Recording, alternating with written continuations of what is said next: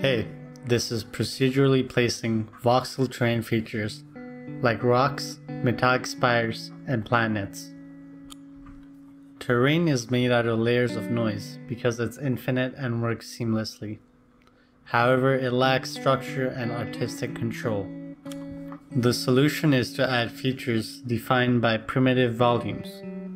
Spheres, boxes, and other volumes can then be deformed with noise or manipulated precisely. In order to place these volumes repeatedly, we can divide the world space into infinitely tiling smaller spaces. The size of these local spaces determines how frequently a feature appears. Here, the edges of these local spaces are being highlighted by metal voxels. Now we can fill these local spaces with a volume. Here, a sphere is being placed at the origin of each local space. To make rocks, we can filter to only have a single vertical layer of spheres. Also, we can sample noise based on the origin of the space.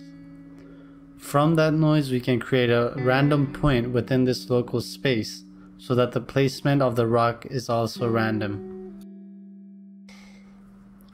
Noise can be used to change the size and general shape of the rock too. Planets are also made in a similar way. Their rings are made with toruses and noise. The metal arches are made with half-embedded vertical toruses. This technique combined with the voxel engine has countless combinations of volumes and effects. I look forward to adding more. That's it for me for this video. See ya.